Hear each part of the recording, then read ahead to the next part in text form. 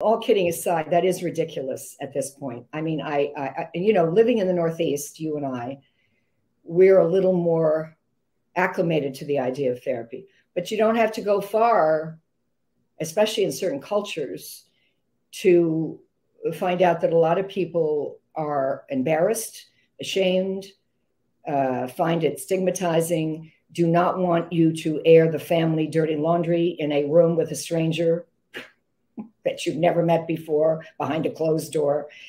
I think I see a lot of kids, a lot of high school kids, college kids, 20s, 30s. That's most of my clientele. And some of them are from really diverse backgrounds. And even though their family's insurance is paying for their sessions, they're not really very supportive. But I guess for some reason they think, okay, well, nothing else is working, so why don't we just give this a shot?